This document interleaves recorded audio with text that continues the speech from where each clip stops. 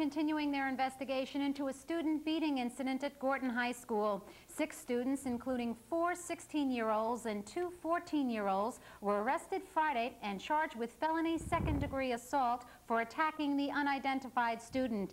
It seems a Con Ed blackout in the area triggered the school's fire alarm system. The students were evacuated and the fight broke out on the school baseball field. It was, like I say, it was an ongoing altercation. It's been going on for some time now. We don't know the reason behind this. The arrested parties was an Eric Mosley, a Deshaun Castle, William Coleman, and Lester Kidd, plus 2 people who were charged as youths.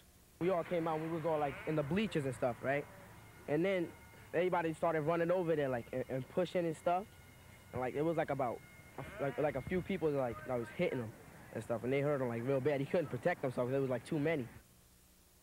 Well, the injured student was treated at St. John's Hospital for a broken nose and several knocked out teeth. His attackers have all been suspended and are awaiting hearings on the criminal charges.